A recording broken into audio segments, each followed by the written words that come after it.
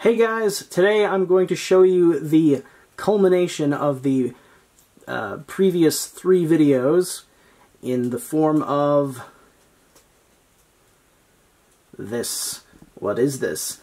Well, many of you probably already know, these 3 were sold in a set, and they were sold in a set for a reason. They are a combiner. Yes. Cicadacon, Ramhorn, and C-Clamp form a super robot known as Tripredacus.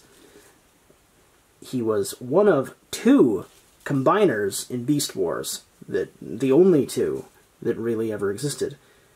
Tripredacus and Magnaboss, Magnaboss being his maximal counterpart, that was composed of an elephant, a lion, and an eagle.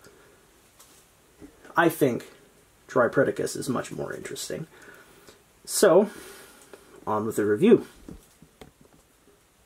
As you saw in the previous 3 videos, these are the weapons for C-Clamp, Cicadacon, and Ramhorn.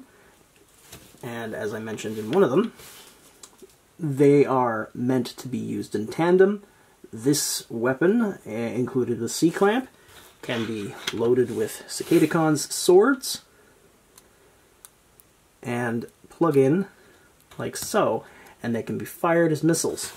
But that's not as far as it goes. They can be both plugged in here. They can be both plugged in like this. Let me...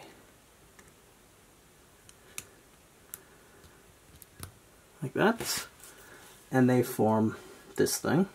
It's a, well, it's a missile launcher that has swords in it.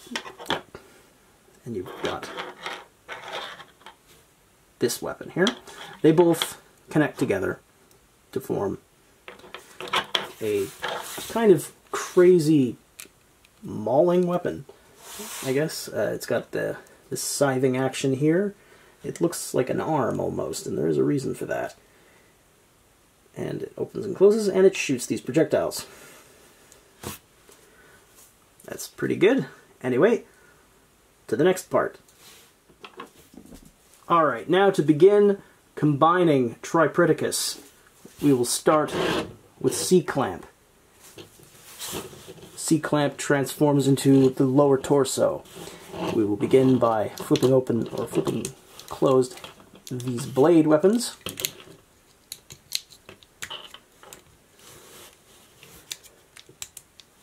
And we'll now open up his torso piece, retract his head, transform his lower torso back into the configuration it was during his crayfish mode, like this. And now this waist area here accordions out to create this look. And you rotate this around like this, swing this whole assembly around like this, and you may begin to see what is happening.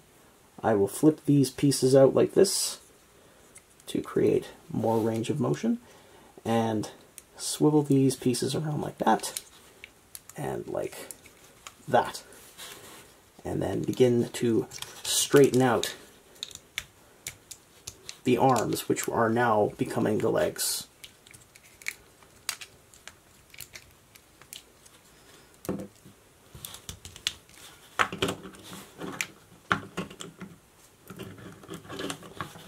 There we go. Tripredacus lower torso complete. On to the next piece. Next piece we have Cicadacon. Cicadacon will then become the torso. Straighten out his head, flip this piece back, retract his head. There. Now, we want to flip these pieces up like this, and along with this centerpiece, and flip this piece up like that. Now we want to take these pieces here, which were used to free up the legs when you transformed into robot mode, and swing them all the way out to the side on both, and then have his shoulders swing all the way in as far as they'll go, like this. Same on this side. And peg this, and we'll peg both of these together. Have his legs, or have his arms joined together like that. Swing these pieces back down, now that they are in this position. Like this, these two halves. And we see what's beginning to happen here. Take the waist, split it apart, and then hinge them up to the sides like this. And, well, you start doing essentially what you did to get him in, you basically reverse the transformation to get the legs back into this position as they were when he was in insect mode.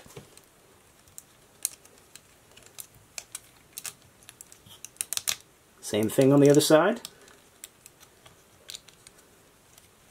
Hinge everything up, make sure it's all in the correct position.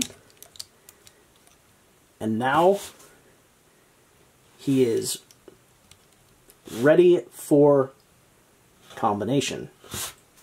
On to the next piece.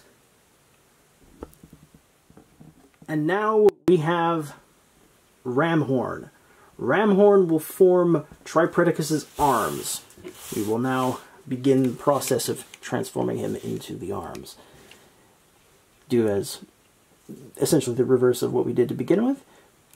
Fold that up, covering his head. Lift these legs back here up, and now take this horn piece that's on his thorax and pull that apart. Lift up this piece, and now we will be able to accordion this whole assembly on his back apart. So most of his robot torso is here, and the other part, the back and head, are here. We'll begin by transforming this component. Flip this up, and I will attempt to leave these pieces pegged in, like so, and push in this piece here.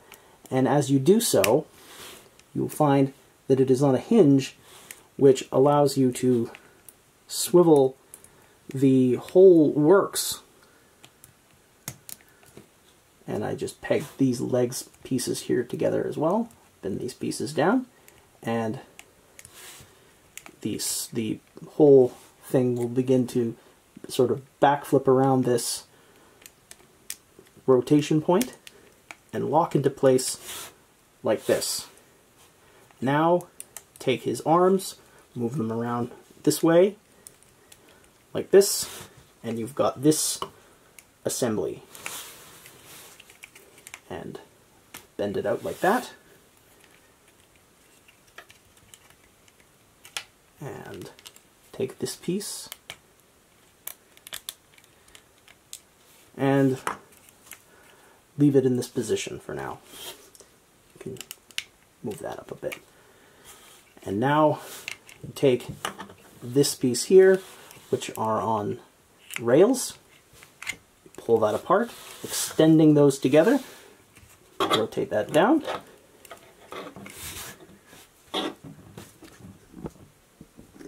and we have this component here. Swivel the head back around like this, and you will begin to notice this is a sort of hand now.